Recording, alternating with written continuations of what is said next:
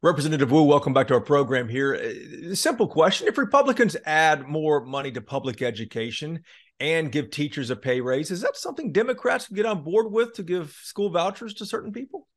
Well, in short, absolutely not.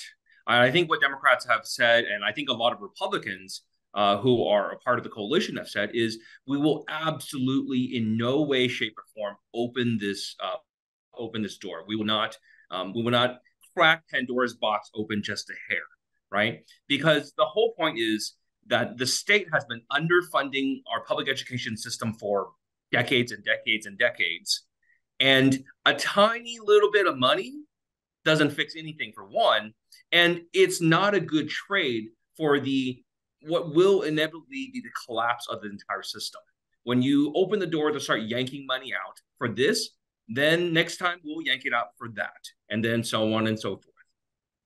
Do you think the rural Republicans who have joined Democrats in the past, do you think they'll come around and actually vote for this special session? That would be really confusing to me because I'm in Houston. I only really have to deal with HISD, Houston ISD, and then maybe A-Leaf ISD, and that's it. But rural Republicans, they may represent 20, 30 school districts in their area. And every single one of those districts has trustees, has superintendents that they have to answer to. And, that's a lot of people to have mad at you and then to go to their communities and tell them, like, you voted against our kids. You voted against the employer that employs 20% of your county, right? Those kind of things, I don't know how they get past that. And I don't think they will. And it's not something that when we talk to rural Republicans, they're not voting for it or voting against it based on politics. They're voting against it because it's bad policy for their community. That's it. If Republicans reach an agreement to pass this, can Democrats do anything to stop it?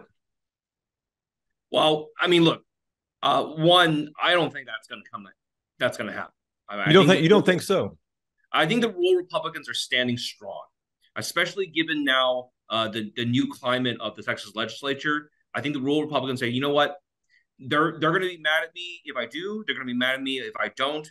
I might as well do what's right for my community and do what's right to make sure that my families and my kids get taken care of. And even when it comes to it, look, Democrats have been in the minority for almost 30 years now. And this is not our first fight that we've had to come in and try to fight it, without the majority. So we're going to fight it in every way possible, whether it's through procedure, whether it's through talking to our colleagues, whatever it is, we're going to keep fighting because public education is probably the single most important thing that our state does.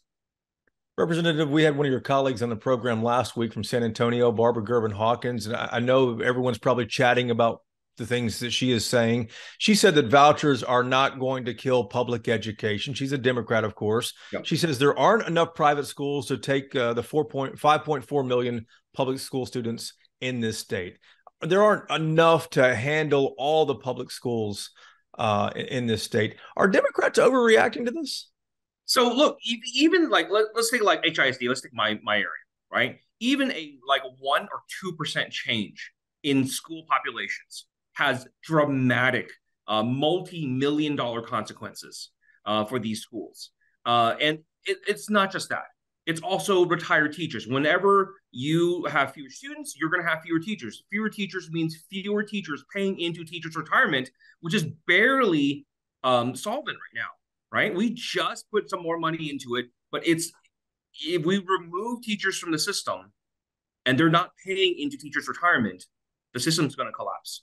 And there's been studies done in various districts saying, like, if 1% leaves, if 2% leaves, if 5% leaves, these are the consequences. And they're not small consequences.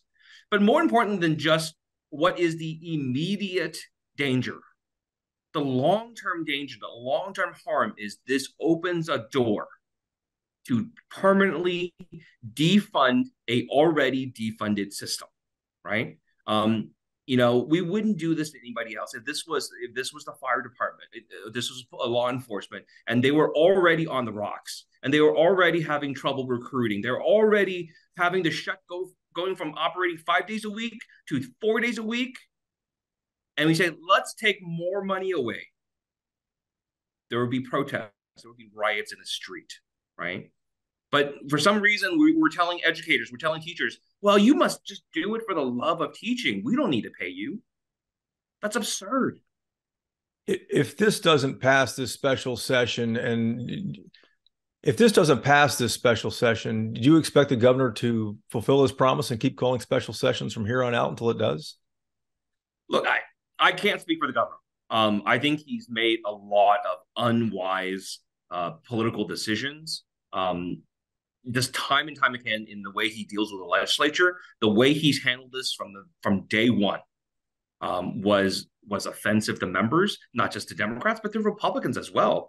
His heavy-handed nature, just the way he, instead of coming and talking to people and working with people, he just sends out his edicts from on high. Do whatever you want. The body, we are a separate branch of the government. We will do what we want. I want to ask you about something else that happened in the State House the past few days. We watched Speaker Phelan stand up to the far right of his party, saying there is a rot inside the Texas GOP and it's festered, he said, for far too long. What's the reaction among Democrats to what the speaker said? I think, the speaker has finally hit on what not just Democrats, but just observers from across the spectrum have said for a long time, is that over the last 10 years, especially with the rise of Donald Trump, the elements that have come into the Republican Party are more and more concerning. It's not just white supremacists. It's not just Nazis, but it's people who believe in a theocracy. It's people who believe that women should have no rights. It's people who believe that we should control every aspect of someone's life if we deem it doesn't meet up to our moral standards. Those are all concerning, and people have been observing this change for a long time. But I think finally somebody, and Speaker Phelan's not the only one to say it. There's people at the congressional level. There's Republican talking heads and people who have observed these things have said repeatedly, where this party is going, where the Republican Party of today is going, is not the Republican Party of Reagan, and it's often not a Republican Party that people want to be a part of. It's certainly not the party of Reagan, indeed. Representative, thank you for the time. We appreciate it, sir. Absolutely. Thank you.